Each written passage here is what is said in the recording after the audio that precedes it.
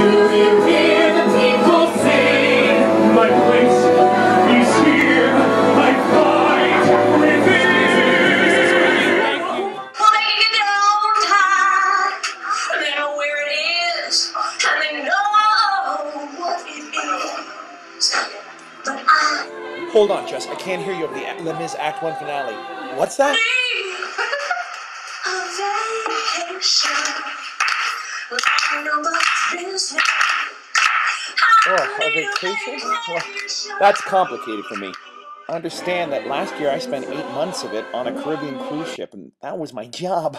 When you're a perpetually out-of-work actor, taking time off from unemployment seems ridiculous. Plus, the vacation pay for a waiter is about the same as the sick pay. So a vacation. When you're married, vacation is just one of the many compromises you have to take.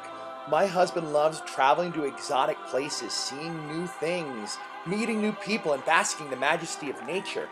I hate all of that stuff. I want to wake up at noon, hit the beach, and then dance the night away. Which actually describes 3 out of 4 of my last singing contracts. It also describes pretty much all of our vacations.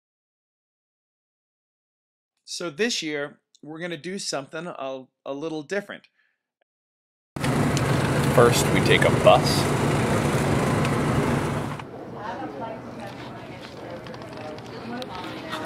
To an airplane.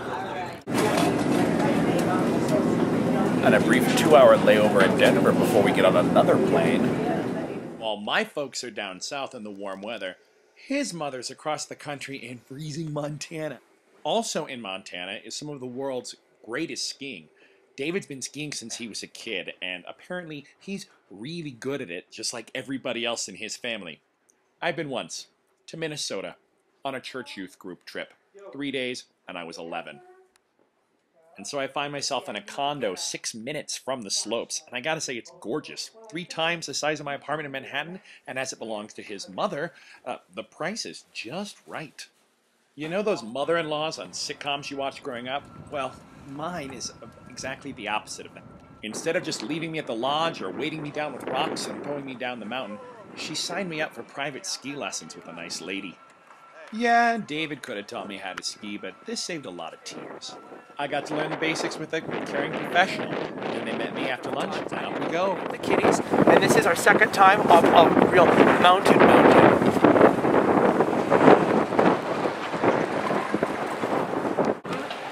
And go down there.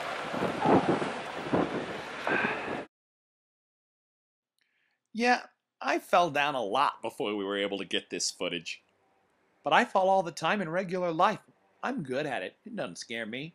Trading off between my husband, my mother-in-law, and her ski pro boyfriend, Paul, I'm having a blast. I can't remember the last time I completely left my comfort zone and did something totally new. Something I, admittedly, have no interest in. I don't like athletics, and I don't like the outdoors. But this place is incredible.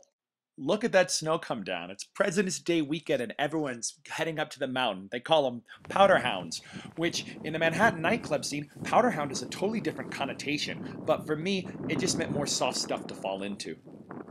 When we head back to Manhattan at the end of the week, it's gonna be the beginning of audition season, the start of a new weekly commercial class for me, and David's play that his company's producing is gonna start its Broadway transfer. And what? But all that will wait. Manhattan's not going anywhere. I'm just gonna focus on getting down this icy mountain without killing myself or anyone else.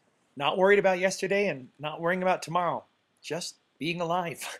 I know it's just skiing, the sport of wealthy white people everywhere, but I'm returning to New York somehow more confident, more alive, and ready.